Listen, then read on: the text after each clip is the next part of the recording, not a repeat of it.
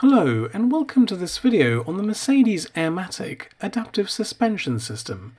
During this video I'll provide a brief technology overview of both the Mercedes AIRMATIC suspension and the adaptive damping system ADS. I'll also be showing a hands-on demo of the AIRMATIC suspension in action and the effect this has on the ride height of the car, as well as the corresponding display messages shown on the multifunction systems, and wrap up with my final thoughts. Compared with a conventional steel suspension, the AIRMATIC air suspension provides advantages in terms of ride comfort and handling safety. From a sporty to a comfortable setting, the AIRMATIC air suspension with ADS2 adaptive damping system operates fully automatically. The electronics with 4 different damping levels, which automatically adjust the damping force on each wheel according to the current requirements based on the driving style and the state of the road. The integrated all-round level control system ensures a virtually constant level of ground clearance for added stability, even when the vehicle is carrying a full load. At speeds above approximately 70 miles per hour, the vehicle is automatically lowered by approximately 10 mm to reduce drag. At 90 miles per hour, it is lowered by a further 10 mm. The AirMATIC Sport suspension can be activated by pressing the Sport button on the console. This will bring up a notification on the dashboard stating that the AirMATIC Sport is activated. The vehicle then changes from whichever mode it is in, even whilst in motion, and lowers itself to its lowest position.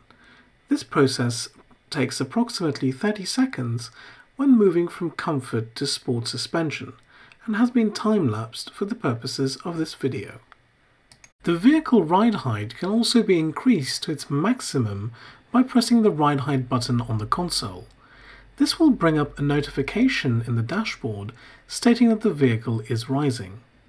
The vehicle then changes from whichever mode it is in, even whilst in motion, and raises itself to its highest position, which is about 50 mm in total, higher than in sport suspension mode.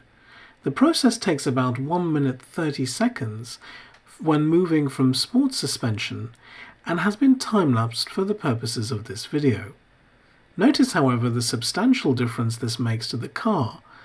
Driving in this mode is not something, however, I would recommend unless the terrain is particularly poor.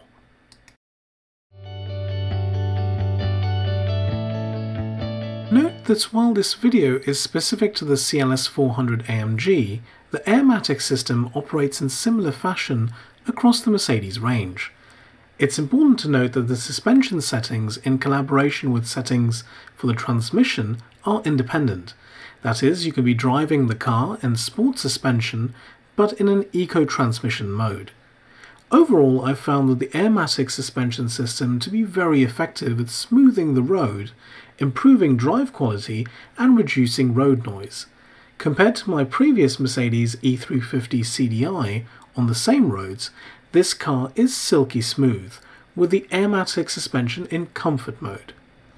I hope you have enjoyed this video, and if you have done, please leave a comment down below and remember to click the like button. Note I will also be making a video on the interior features as well as the advanced driver aids such as the rear view camera, Parktronic, Distronic and self-parking capabilities. Thanks for watching.